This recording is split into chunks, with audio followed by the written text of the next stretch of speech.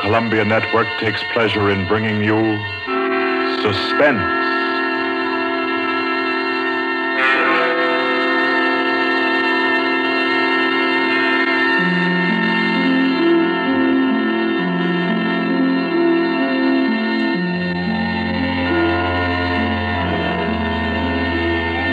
Suspense, Columbia's play theater of outstanding thrillers, produced and directed by William Spear and scored by Bernard Herrmann. The notable melodramas from fiction and stage and screen, from the world's great literature of entertaining excitement, presented each week to bring you to the edge of your chair, to keep you in suspense.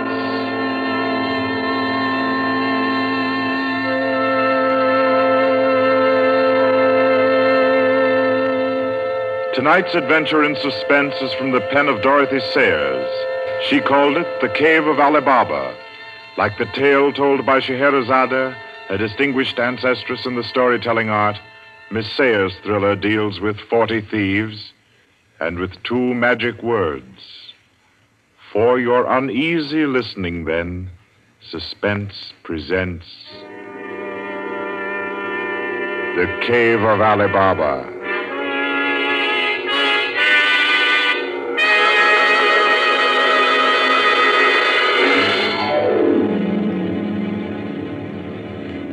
On a Saturday afternoon in January, in a grim and narrow house in Lambeth, a man sat eating kippers and reading the daily paper. He was smallish and spare, with brown hair rather too regularly waved and a strong, brown, pointed beard. His double-breasted navy blue suit, his socks, tie, and handkerchief were all scrupulously matched, and his brown boots just a trifle too highly polished. He did not look a gentleman, not even a gentleman's gentleman. Yet there was something about his appearance which suggested that he was accustomed to the manner of life in good families. A superior butler, perhaps, yet not old enough to be retired. A footman who had come into a legacy, yes. He had just finished eating, and he was sipping his coffee when a slight noise at the front door caught his ear. Swiftly, too swiftly for a quiet little man sitting eating kippers and reading his paper on a Saturday afternoon, he sprang up, he dashed through the small hallway, and he flung the door open. Of course, no one in sight. The Society is at least dramatic in its delivery of its correspondence. And as if he knew what he would find, he shut the door and turned to the hat stand in the hall. An envelope had been placed there. It was addressed to Joseph Rogers. So Mr. Rogers opened the note. Number 21. An extraordinary general meeting will be held tonight at the house of number 1 at 11:30. You will be absent at your peril. The word is finality. Finality. Yes, I think so. The man called Joseph Rogers stood for a moment, studying the note. Then he strode to the rear of the house, to a tall safe built in the wall. Carefully, he manipulated a dial. He swung the safe door open. He stepped inside into a small strong room. He opened a drawer marked correspondence, placed the note inside, and then came out again. A moment to reset the lock for a new combination, and then he went back into the living room. He reached for the telephone. He lifted it from the cradle and then reconsidered. Too dangerous. He hurried upstairs and clambered into an attic. In the furthest corner, he searched for and found a knothole in the woodwork. He pressed it. A concealed trapdoor swung open, and he was in the loft of the adjoining house. He paused before 3 cages, in each of them a carrier pigeon. Carefully, he wrote a note, slipped it under a pigeon's wing. There you are, my pretty. There, take it easy now. There you go. Lie straight. 4:30. I'll send another pigeon at 5 and the third at 6. I should have my answer by 9:30 at the latest. Oh, I forgot one thing, most important. Mr. Rogers moved through the trapdoor, back into the attic of his own house, And once again he stood before the tall safe built in the wall. He opened the door, stepped into the strong room, moved for a moment quietly in the dark, and then spoke gently. Now, be good, my sweetheart. I'm depending on you. Open sesame. Come on now, old thing. Open sesame. Open sesame. That's better. That's very much better.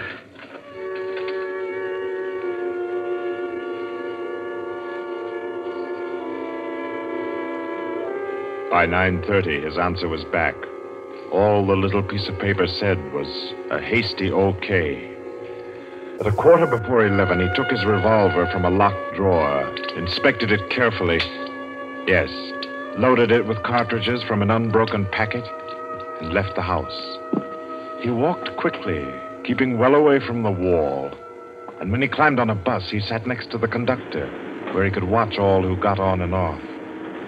By 25 minutes after 11, he was out on lonely Hampstead Heath, pausing in the shadow of a large tree to adjust a black velvet mask on which, in white thread, was stitched the number 21. Then he stepped briskly to the door of the villa that lay before him and...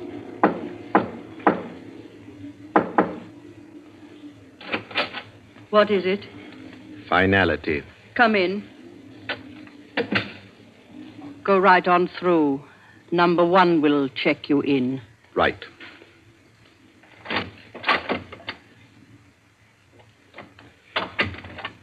"21, sir. Lift your mask. Very well, 21. You may go on to the meeting room. Thank you, sir.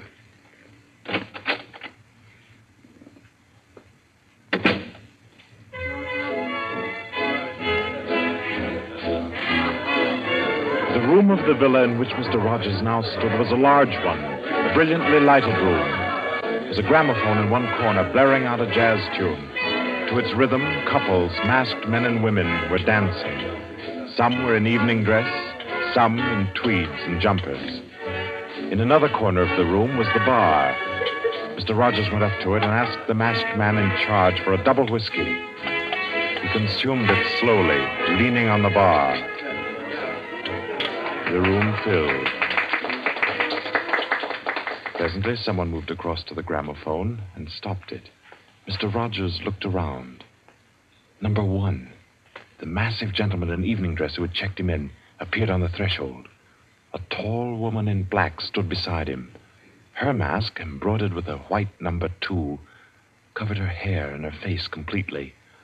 Only her fine bearing, her white arms, and her dark eyes, shining through the eye slits, proclaimed her as a woman of power, of physical attraction.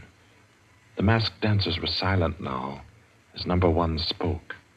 Ladies and gentlemen, we are short 2 members tonight. I need not inform you of the disastrous failure of our plan for obtaining the plans of the Court Windlesham Heliscoper. Our courageous and devoted friends, number 15 and number 38, were betrayed and taken by the police.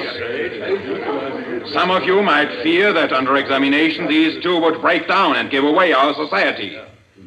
There is no need for such a fear. I gave the usual orders, and their tongues have been silenced. Their defense will be discreetly compensated in the usual manner. I call upon number 12 and 34 to undertake this agreeable task. They will attend me at my office for their instructions after the meeting. Will the numbers I have named kindly signify by raising their hands that I are able and willing to perform this duty? Thank you. Ladies and gentlemen, please take your partners for the next dance. The gramophone struck up again. Mr. Rogers turned to a girl near him in a red dress. She nodded, and they slipped into the movement of a foxtrot. The couples gyrated solemnly and in silence. Their shadows were flung against the blinds as they turned and stepped to and fro. The girl in red spoke to Mr. Rogers. What's happened? I'm frightened, aren't you? feel as if something awful was about to happen. It does take one a bit short. Number one's way of doing things. But it's safer like that. Oh, those poor men. No talking, please. You know the rules. Sorry. In silence, the dance continued. And then it came to an end.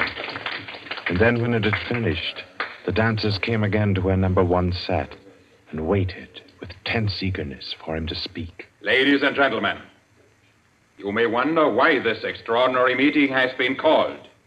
The reason is a serious one. The failure of our recent attempt was no accident. The police were not on the premises that night by accident.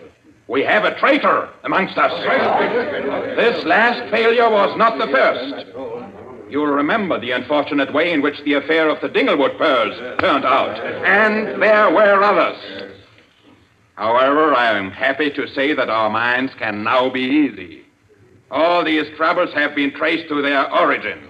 The offender has been discovered and will be removed. The misguided member who introduced the traitor to our ranks will be placed in a position where his lack of caution will have no further ill effects. There's no cause for alarm. Ladies and gentlemen, please take your partners for the next dance.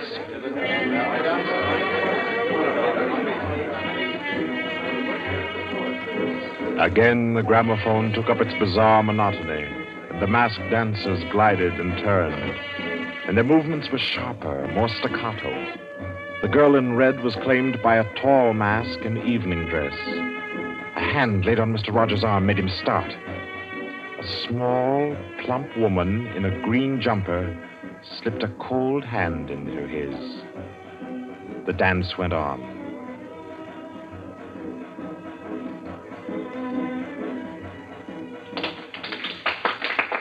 When it stopped, everyone stood detached, stiffened in expectation. The endless interval was over. Number one raised his voice. Ladies and gentlemen, you will no doubt wish to be relieved of the questions on your mind. I will name the persons involved. Number 37. No! Silence! I swear on never. Silence! You have failed in discretion. You will be dealt with. If you have anything to say in defense of your folly, I'll hear it later. Sit down. Number 37 sank down upon a chair. He pushed his handkerchief under the mask to wipe his face. Two tall men closed in upon him. The rest fell back. Ladies and gentlemen, I will now name the traitor. Stand forward. Number 21. Take off your mask. Number 37. This man was introduced to our society by you under the name of Joseph Rogers, formerly second footman in the service of the Duke of Denver, dismissed for petty thievery. Did you take steps to verify the statement? I did, as God's my witness. It was all straight. I had him identified by two of the servants. I asked all over about him. The story was true. I'll swear it was. Number 21. Your name has been given as Joseph Rogers. Is that your real name? Answer me. Is that your real name? No. What is your name? Peter Death Braddon Whimsy. Silence! My compliments, your lordship. We thought Lord Whimsy was dead. He was killed, so the paper said 2 winters ago, while shooting big game in Africa. He even left a will, proved of £500,000. To his mother, I believe, the Dowager Duchess of Denver. Lord Peter Whimsy, indeed. Well-known book collector, man about town, distinguished criminologist. Took an active part in the solution of several famous mysteries. Taking an active part, if you don't mind. So you deliberately led us to think you were dead and became Joseph Rogers to gain entrance to our society. What has become of the real Joseph Rogers? He died abroad. I took his place. And the end of your impersonation to uncover our society. Precisely. I see. The robbery of your own fete, upon which we congratulated ourselves, and which you helped to execute, was arranged. Obviously. The robbery of the Duchess, your mother, was arranged by you. It was. It was a very ugly tiara. No real loss to anybody with decent taste. The burglary of the Winthrop mansion, the theft of the necklace at Covent Garden, the others as well. You arranged them all. All. May I smoke, by the way? You may not. Numbers 15, 22, 39. You have watched the prisoner. Has he made any attempt to communicate with anybody? None. His letters and parcels have been opened. His telephone tapped and his movements followed. Even the water pipes in his house have been under observation for Morse code signals. You're certain? Absolutely. Then we may be sure that he has been alone in this adventure. Well, ladies and gentlemen, please take your... Very well. Take the prisoner away. And be sure you explain carefully to him first the manner of his death.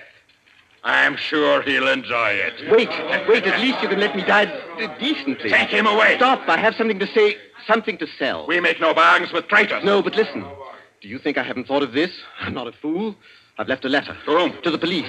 If I don't return tomorrow, it'll be opened. It's a bluff. The prisoner sent no letter. He's been strictly watched for months. I left the letter before I came to Lambeth. Then it can't contain no information of any value. Oh, but it does. The combination of my safe. Indeed? Has this man's safe been searched? Yes. What did it contain? No information of importance, sir. An outline of our organization, the name of the house, nothing that can't be altered and covered before morning. And did you investigate the inner compartment of the safe? You hear what he says, did you? He's trying to bluff. There is no inner compartment. I hate to contradict you, but I'm really afraid you must have overlooked it. And what did you say was in the compartment, if it does exist? The names of every member of this society with their addresses, photographs, and fingerprints. How did you say you contrived to get this information? By doing a little detective work on my own. But you've been watched. True, the fingerprints of my watches adorn the first page of the collection. That statement can be proved. Certainly. The name of number 40, for example... Stop! If you mention names here, you will certainly have no hope of mercy. Bring the prisoner to my office.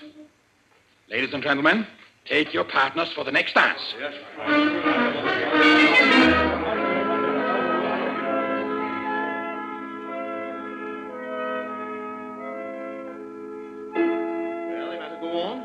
Prove that I know your gang from number 1 through number 25. Do you want me to prove that I know the others as well? My lord, your story fills me with regret that you are not, in fact, a member of our society. Wit, courage, and industry are valuable in an association like ours. I fear I cannot persuade you. No, I suppose not.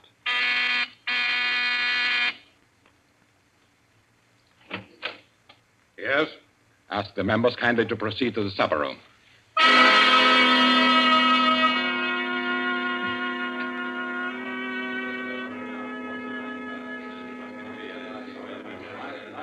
Ladies and gentlemen, I'll not conceal from you the seriousness of the situation. The prisoner has recited to me 25 names and addresses which were thought to be unknown except to their owners and to me. There has been great carelessness. Fingerprints have been obtained. He showed me some photographs of them. He tells me that the book of names and addresses is to be found in the inner compartment of his safe, together with certain letters and papers stolen from the houses of members, and several objects with fingerprints. I believe he tells the truth. He offers the combination of the safe in exchange for a quick death. I think his offer should be accepted. What is your opinion, ladies and gentlemen? The combination is known already. Fool! This man is Lord Peter Wimsey, a scientist of crime. Do you think he will have forgotten to change the combination? Oh, I say give him the promise. Time's getting short. You agreed? It's a bargain, Wimsey. What is the combination? The word of the combination is unreliability. And the inner door, the inner compartment. In anticipation of the visit of the police, the inner door is open. Good. Number 12 and 36. You will go to the prisoner's house and... Why should any more members... That's right. I agree. Nobody ought to be trusted. Then what, ladies and gentlemen, do you suggest? You go yourself. You're the only one that knows all the names. You go yourself. I second that motion. Is the wish of the meeting, then, that I should go? No.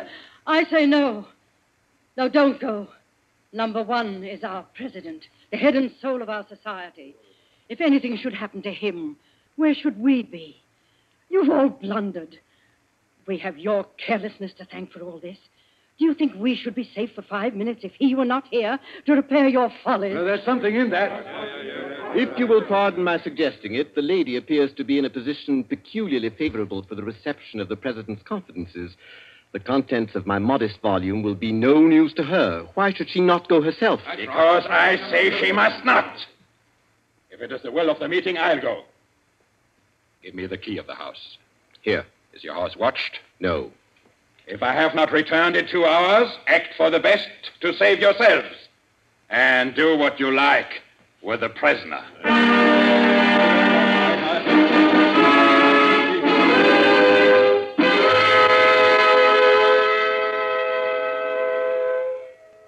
president has been gone 2 hours.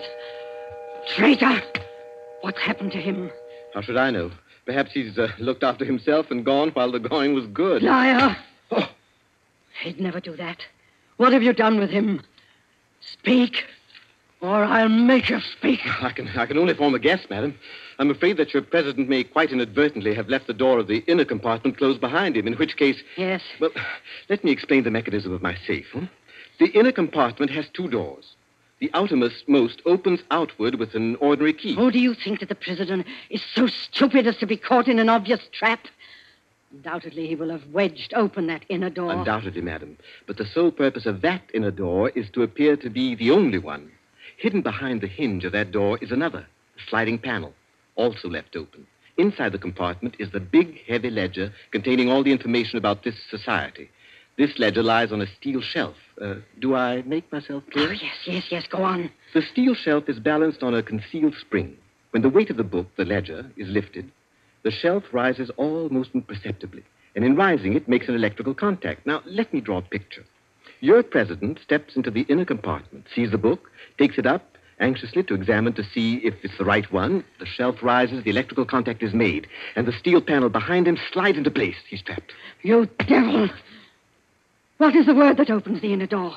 Quick, the word. Do you remember the story of Ali Baba and the 40 Thieves? Uh-huh. Well, when I had this safe constructed, my mind went back, well, call me sentimental if you will, to my childhood.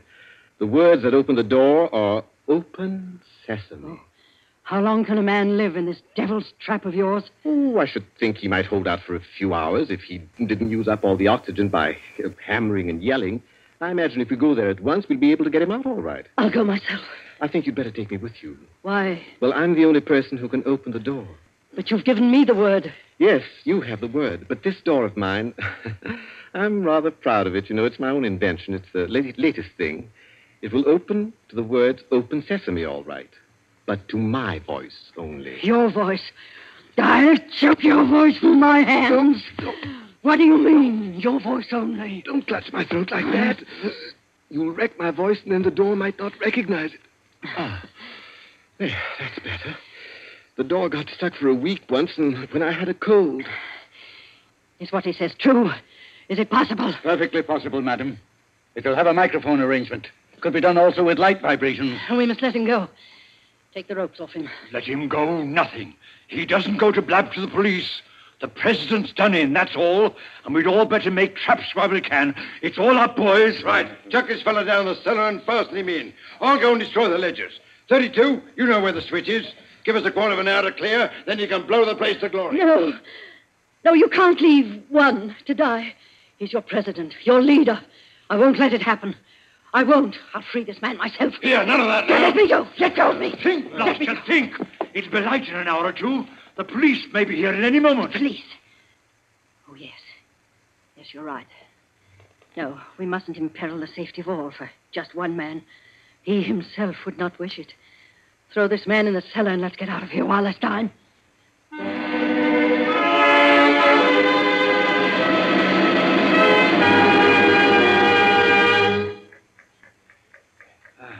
Here. This is good enough. Leave him here. Right. Let's go. Hey, you chaps. Yeah? Should have gagged him. I say, it's lonesome down here in this cellar. You might at least leave the light on. Don't worry about the dark. They're taking you here as the time fuse for the bomb that's going to blow out this place. It's all set. You won't have long to wait. Not long.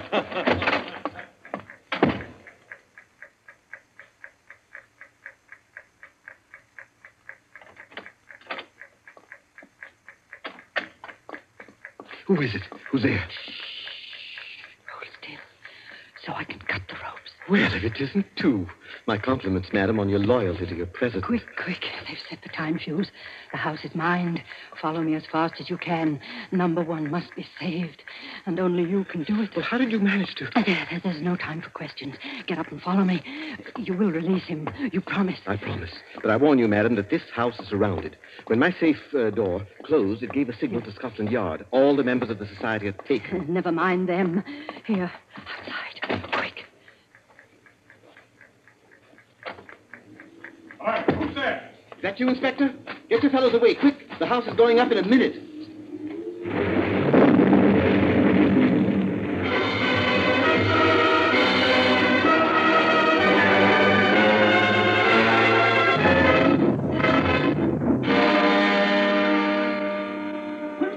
Lord Quincy! It's Inspector Parker, old man. Are you all right? I'm a bit winded.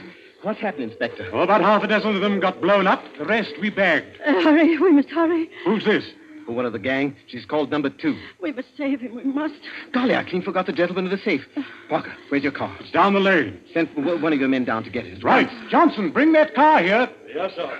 I've got the number 1 of the whole company quietly asphyxiating at home. I promised we'd get back and save him. He's the bloke that we've been wanting. The man at the back of the Morrison case and the Hope Wilmington case and hundreds of others. Is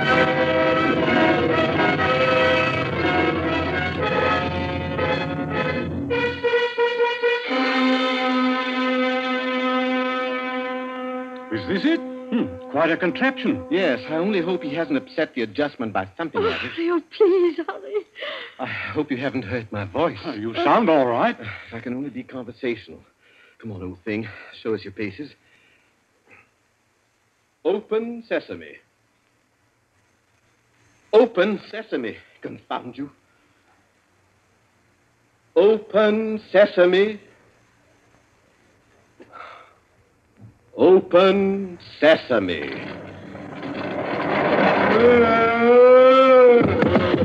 He's dead. Let me see. No, he's not. He lived to stand his trial.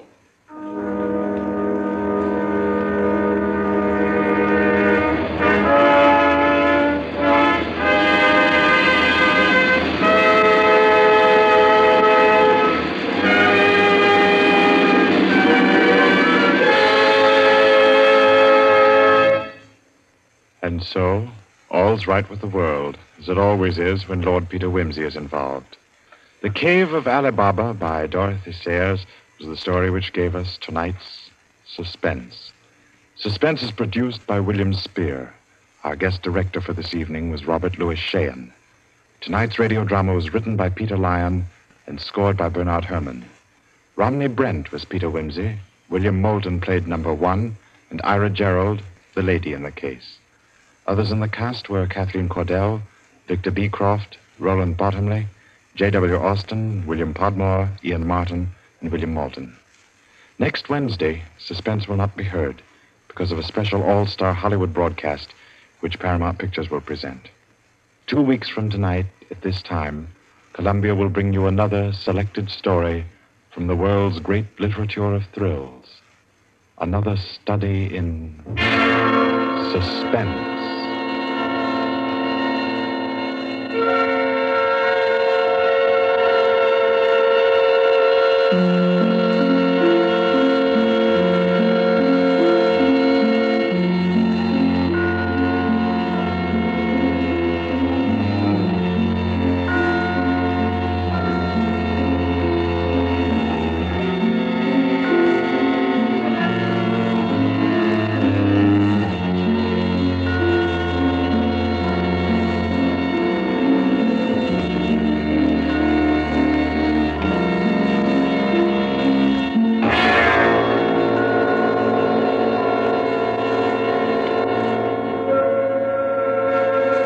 This is Barry Kroger, and This is the Columbia Broadcasting System.